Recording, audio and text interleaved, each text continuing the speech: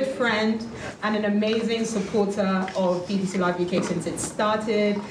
She's been doing Petya for like close to 10 years now, so this is someone who's an amazing expert. 11 years, there we go. And yeah, she's gonna try and get us to fall back in love with broad match. So let's see how she does that.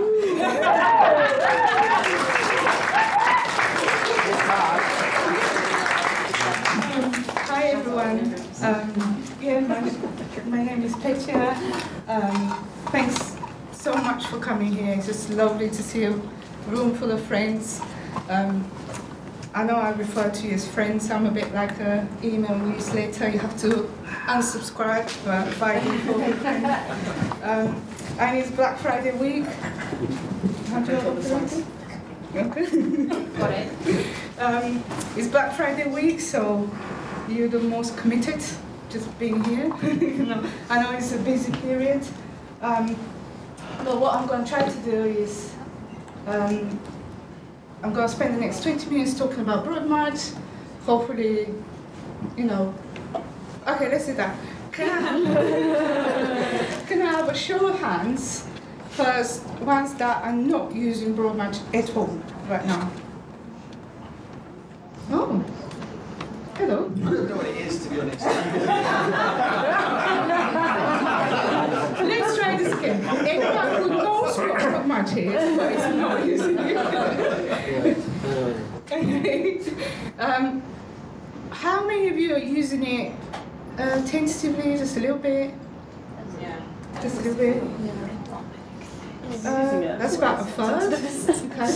And then I assume the rest are using it across most of their work? Yeah?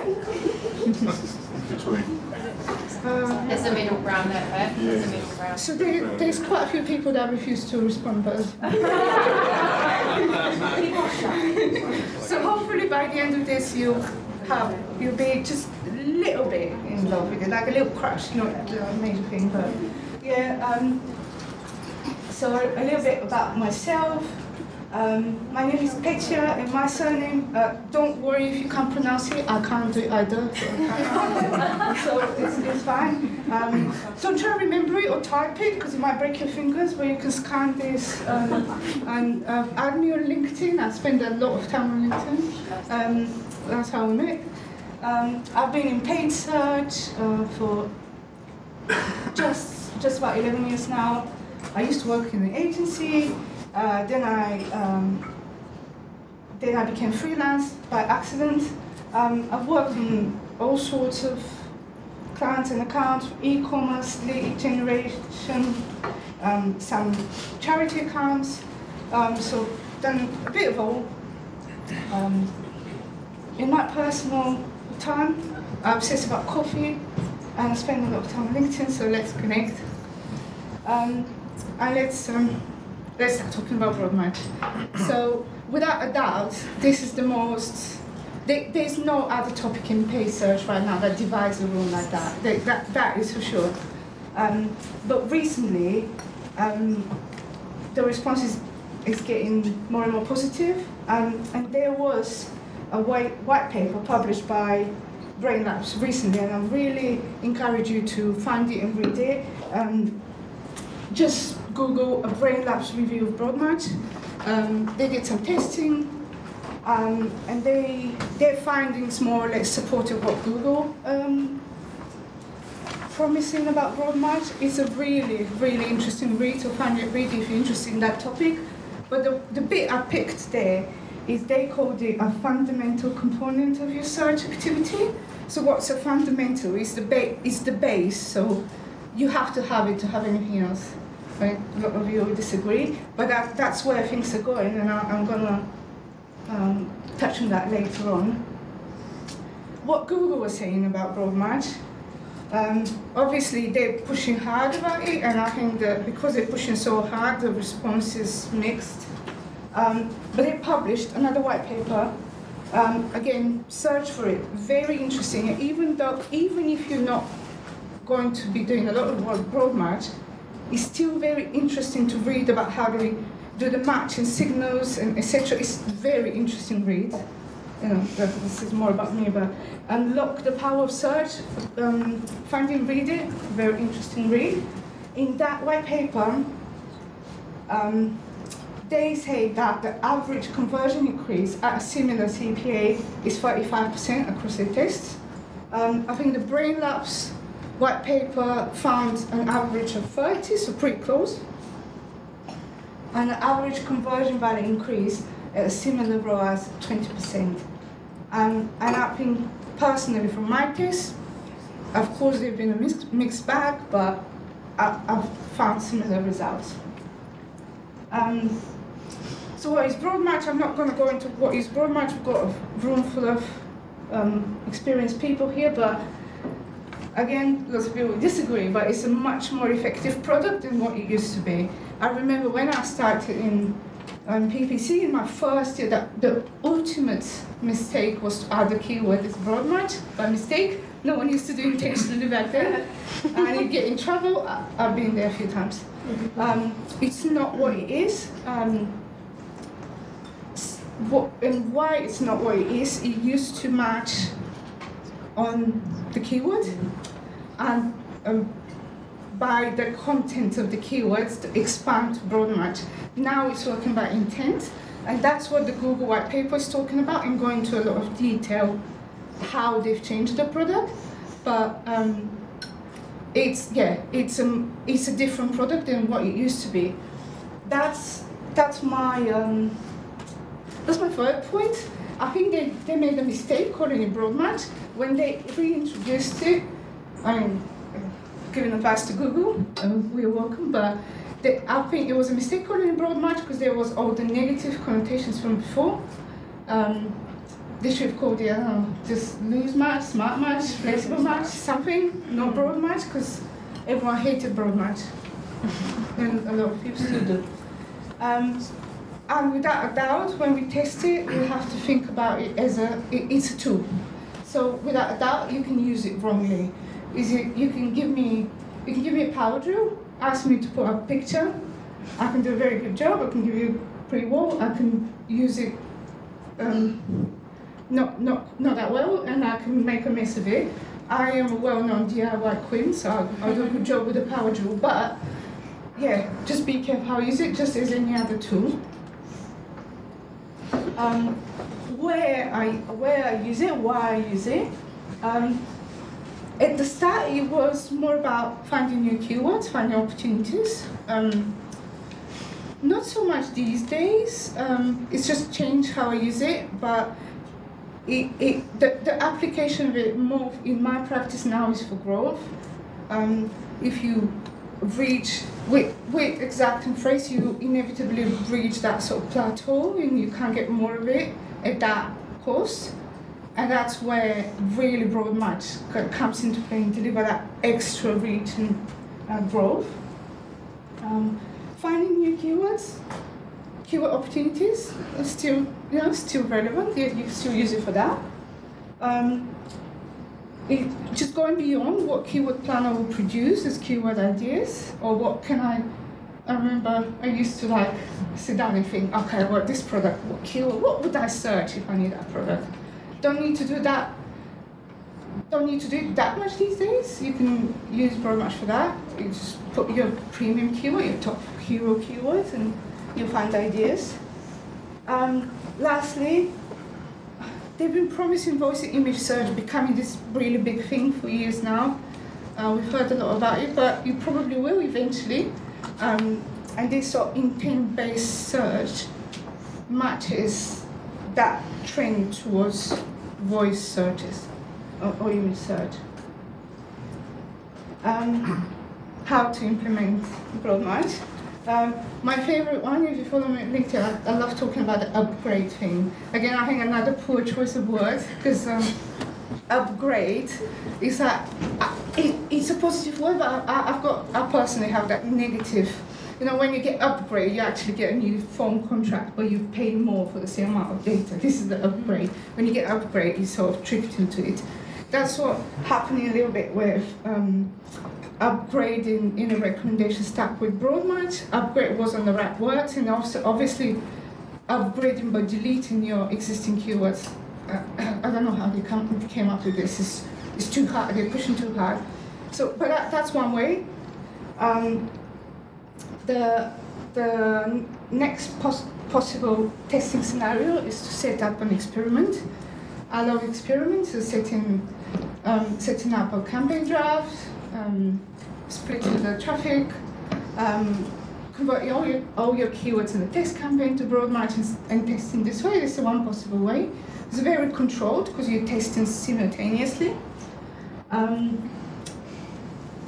broad match only campaign, that when I started testing broad match at the start, that's what I was doing personally. Setting up a broad match only campaign, taking my top exact match keywords and testing them in a broad match only campaign, and then creating a negative keyword list, applying it to that campaign. But realistically, that's very controlled. It's safe, I guess, but it's not really a test because you're blocking out the exact matches for that broad match keyword. So it's not an A/B test, not actual test. And lastly, how you can try and expand your keywords list with broad match is taking your exact match keywords and creating a copy, uploading broad match keywords, or maybe you can use n-grams. I love n-grams. You can find ideas from that and create broad match keywords. These screenshots it's a little busy, but if you find that Google white paper I mentioned earlier, it's there, and it's this is about how broad match has evolved and how it compares to exact and phrase. And as we can see, what's really interesting is it takes a signal from the keyword, but now it takes signal from the landing page content.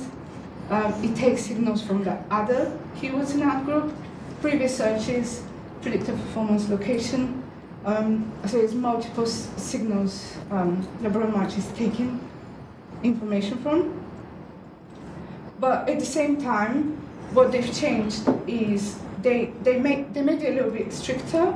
Whereas if you have a keyword sushi delivery and food delivery previously, they'll match to the keyword with highest rank.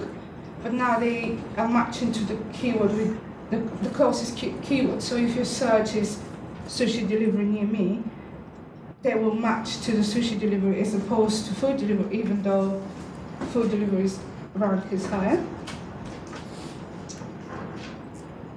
So because of broad match now taking all these additional signals, it is now more important what we do beyond choosing keywords. So I think as PPC managers, we're going to get more involved in landing pages and what content is on the landing pages, what keywords are included. We'll have to do more around keywords, audiences. So how audiences are set up, how they're dated, it will become more important than it used to. Again, because of the signal of other keywords in the ad group for broad match, we'll have to think a bit more how ad groups how keywords are grouped in ad groups, like ad group theming. What Google is saying in that white paper is one thing that I personally don't agree yet, is there is no gain from having the multiple phrase matches, although I personally still I do like the broad matches, but I do keep the phrase and match, which is is comforting to see what the performance is for exact match. For reporting, it's more visual and what performances on exact and phrase. Also, when Google say, well, broad match is taking signals from other keywords in the ad group, surely if there's an exact match keyword in that ad group, that's a strong signal. That's a signal. That's what I want to match to exactly. And obviously with PMAX, another hot topic.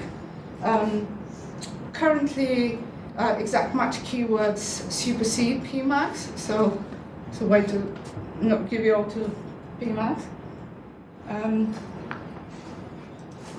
Brand control. This is really interesting. This wasn't in the original version of the slides. I added it this morning because I had a call with a Google rep, and they were telling me about this. I don't know why they were telling me, because they didn't say that I can't join until 2023. So it's a beta. But what this is showing is the improvements to broad match, but it's also a strong push towards it. Soon we'll be able to switch the campaigns to using broad match only.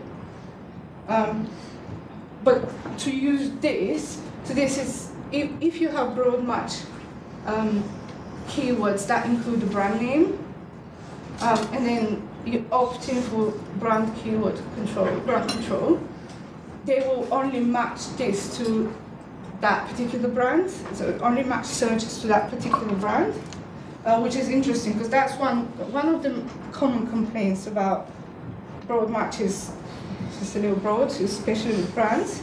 So that's interesting, but to use that, then you need to opt into broad match only campaign setting.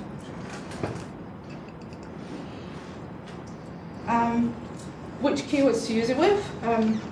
So when I was creating this slide, my plan was to say don't use it with brands.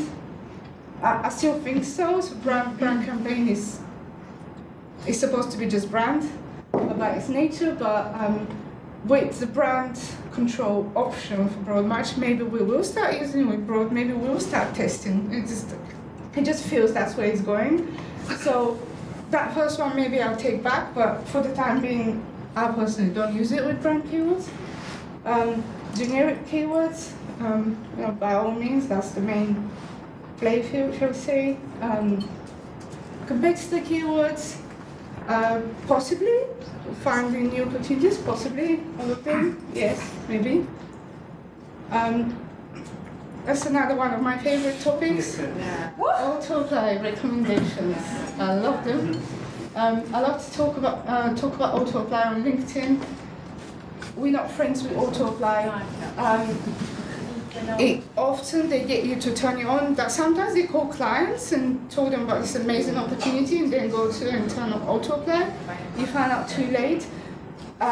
It's not only going to apply broad match keywords, it will delete, not pause, delete your exact match and phrase match keywords. So check your auto-apply. Auto-apply and myself are not friends, but this is important. Who uses broad match? Sometimes I see discussions about possibly broad match being more suitable to e-com or B2C. In my personal experience, there's just some niches, some industries, some keyword themes maybe. It just works better for, maybe algorithms learn a bit better for some. For others, not matching so well. I'll show you some examples later on. But I don't personally think it's a B2C or B2B thing. It just tends to vary, but I've seen it work for B2B. Yeah, as I say, it tends to work better for some than others. Some matching is quite good, but for some industries, again, I'll show an example. In my experience, hasn't been that great so far, but they're developing the products, so possibly in the future. Definitely bigger accounts than smaller. That's a no-brainer. It's an algorithm. It needs the data. It needs a bigger account. Bigger accounts have bigger budgets, so you can play more with this. So again, bigger accounts tend to benefit more from it. I had a bit of a situation with this impression share. Because broad match is, broad, the possibility of matching is so much bigger, and that's how impression share is calculated. The possibility of matching to the impressions you actually receive. So, impression share with broad match is really low. It's depressingly low sometimes. So, if your client's KPI, something that they're looking at is impression share, tread carefully with broad match, it's going to be low. It just always is. Also with clients who are open to tests, so I found that they should be aware that you're doing it, they expect it possibly being something in the worst case scenario, not working or needing tweaks, but clients were aware of it and open to test. There's a lot of gifts in this presentation. She said, I love a gift. yeah. When she's saying there's some guidelines, she said you must include some gifs and emojis. People love it. So if you know, there is not a slide with that one. I got all out. Yeah. So where maybe a broad match is more likely to not work, new accounts. Google actually saying that it works with new accounts. But how? You know, it's taking all those signals, your landing page, your other keywords, your previous searches. If it's a new account, it doesn't have them. I don't know. Is it learning from the searches across the whole network? Perhaps, but I haven't had success with new accounts in broad match. No conversion tracking or poor conversion tracking. Again, another no-brainer. If there's no conversion tracking, I don't even need to explain that. Or if conversion tracking is flawed for whatever reason, again, it has to be paired with smart bidding, and if conversion tracking is not optimal, no, it's not going to work. If you have strict budgets for specific terms, again, perhaps for many different reasons, it's better to stick with the stricter match types. But if the budget can be expanded to it, then that gives room for testing. And then regulated niches. So if you work in pharma or some financial services, you have to be careful, especially with pharma and how broad matches match into work. You just have to be careful. It's not impossible. Just have to be a lot more careful with it.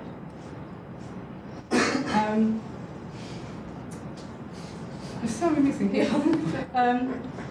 What you need to start testing, again, that relates to the previous topic. New accounts, maybe not. If you have an account that you feel the learning is sufficient, and I had a discussion recently with someone. What is sufficient learning? So they asked me, what do you think is sufficient learning? Someone sent me a message on LinkedIn because they saw I'm going to be talking about broad match. I'm like, this is going to sound really unprofessional, but I go by gut feeling. No, honestly, you will know your account and you know what's sufficient. If you feel comfortable, you feel sufficient. I asked, I had a call yesterday with the Google rep. They said it was 0 conversions for target CPA. So this is the official Google stance. 0 conversions for target CPA, or 15 for target ROAS. So that's what they're saying. I don't think that's sufficient, but perhaps if someone texts you with that little conversions or no conversions, please send me a message and let me know how it worked out. Am I over? Smart bidding, another no-brainer. Because it's setting your bid by the intent of the keywords, I suppose the intent. It doesn't make sense that you use broad match and manual bid. So you can't be setting the same bid for, you shouldn't be setting the same bid for all the different possible intents in searches that match into broad match. So, you know, that's for sure that's important. Accounts that are using smart bidding. Because of the signals taken from other keywords in the ad group and from landing pages, accounts with good ad group themes and good structure, those I think will benefit. Responsive search ads, again, that's how Google matches what headlines and what ads are going to be shown with the different searches that match to broad match. That's important.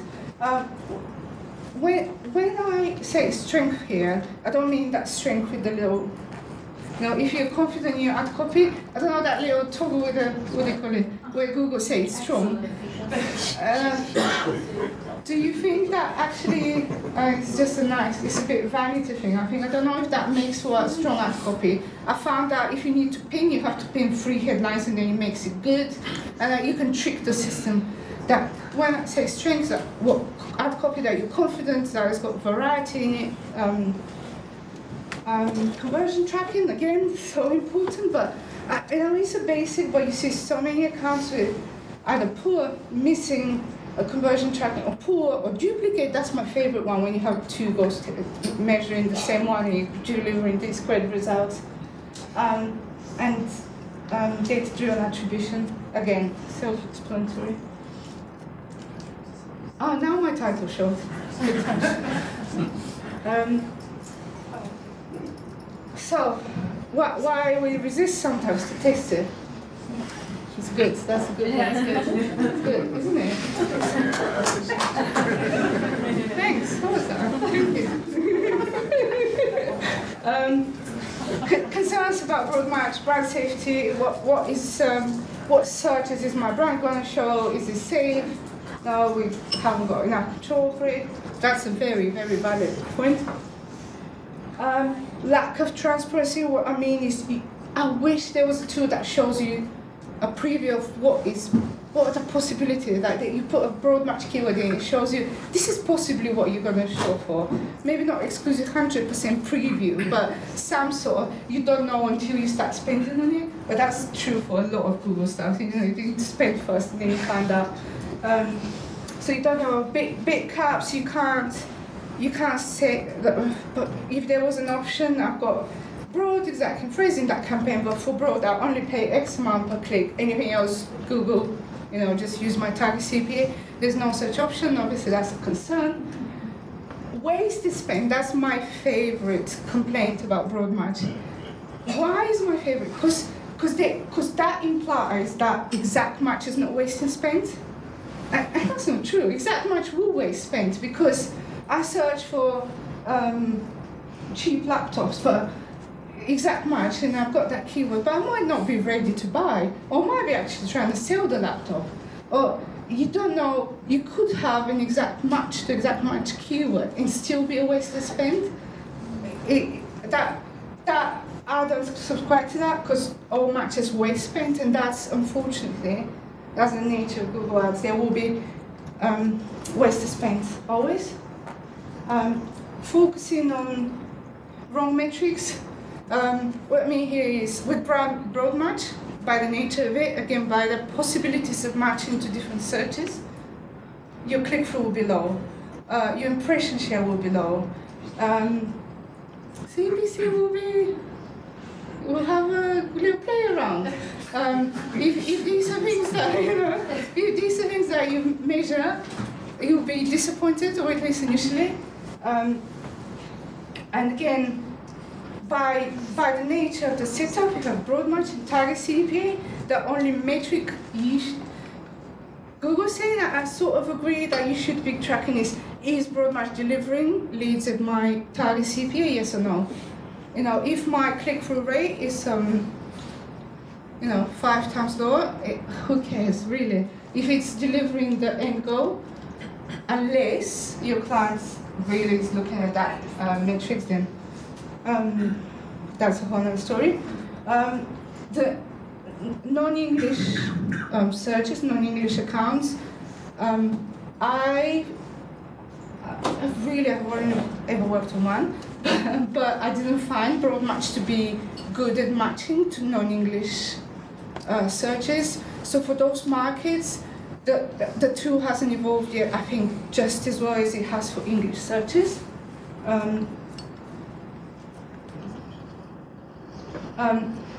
Should you be using broad match if you're using any of these other tools? Yes. So you can still use broad match and have a performance max campaign. You just sort of let them loose and let them do their things at your target. Yes. Again, there's lack of transparency, but you can use both. Dynamic search ads, yes, because that is a tool that is, dynamic search ads is designed to match to your page content more than keyword. The broad match keyword is taking signals from multiple sources, so they're not direct competition as such. non-broad match, don't tell Google, but they say you shouldn't be using them all. I mean, you can still have them all. I'll show some examples of having all three matches later on. Standard shopping and broad match, that's my favorite thing I do now. Standard shopping, doing a lot of it with we've been talking about some concerns with PMAX. Maybe if one day I'm back again, I'll do falling back in love with standard shopping, because I am doing a bit more with it. What's great about standard shopping, you get in search terms, for keywords, you can filter your stuff, more search terms for, that convert, and then you can use them as broad match. So you can do that team play between standard shopping and broad match for e-com accounts. I think it's working really well. Going to the interesting bit, that's what I love about, lots of successful examples. This client is a client in the financial services industry. We started in April with a broad match only campaign, so separate campaign, and that was testing broad match keywords with negative and phrase in a keyword excluded from that campaign. We did see an uplift in conversions. So conversions did increase with that approach. And because we saw that and we got confidence in it, then in June, at the beginning of June, we included broad match keywords in the existing campaigns. Where the exact and phrase match keywords were, and that's where we saw a really good, significant increase in conversions. Interestingly, an improving the ROAS as well. Really good test, and in June is not a particularly strong month for this industry, so that wasn't due to seasonality. A bit more, that's same client. Interestingly, it looked at so that's from May to June when we expanded broad match into the main campaigns. The exact match percentage of ad spend remained similar, 44-45%.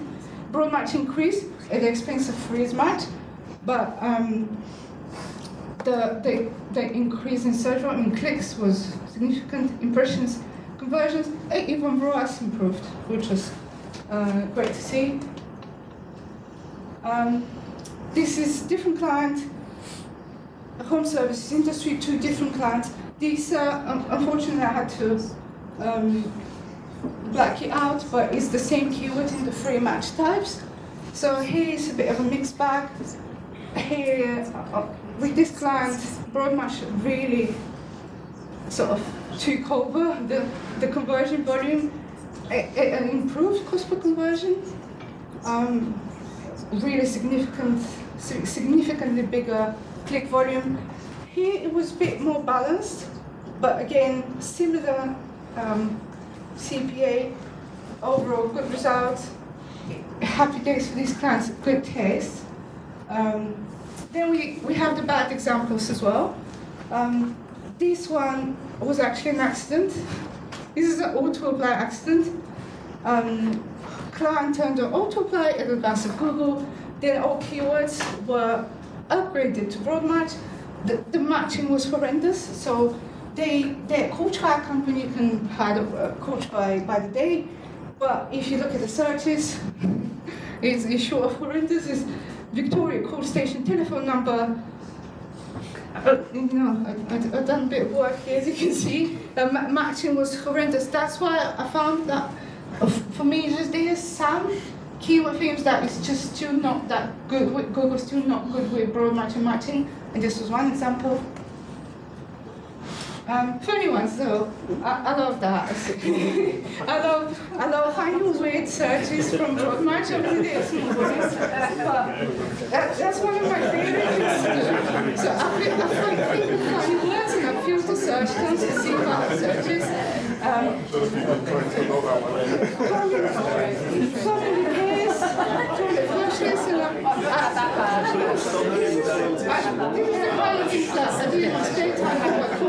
try.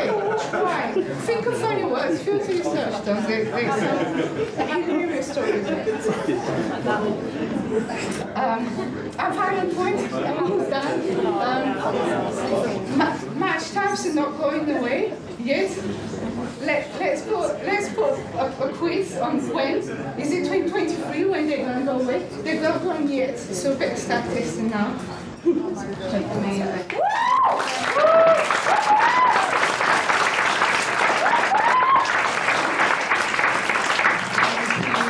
much. So does anyone have any questions for her? We'll do questions now. Yes? No? Okay, you can capture. Yes, we got a question. So when you do your comparison between broad match, phrase match, and whatever else you prepared, have you ever looked at where in the funnel they are? If it's the same target audience you get with those match types? Where in the funnel, in the sales funnel, the customers are with Pixar, or where in the customer journey, if you look at multiple clicks, often it's the post clicking or. Oh, good. That is a very good question. I haven't looked at it.